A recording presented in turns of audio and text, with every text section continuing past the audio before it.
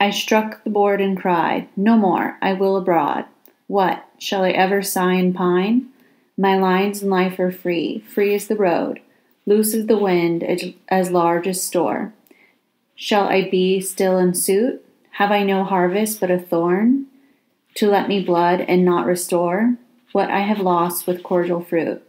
Sure, there was wine, before my sighs did dry it. There was corn, before my tears did drown it. Is the year only lost to me? Have I no bays to crown it? No flowers, no garlands gay? All blasted, all wasted. Not so, my heart, but there is fruit. And thou hast hands. Recover all thy sigh-blown age on double pleasures. Leave thy cold dispute of what is fit and not.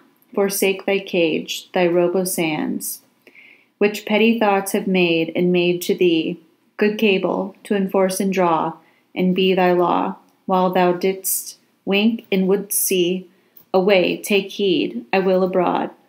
Call in thy death's heed there, tie up thy fears.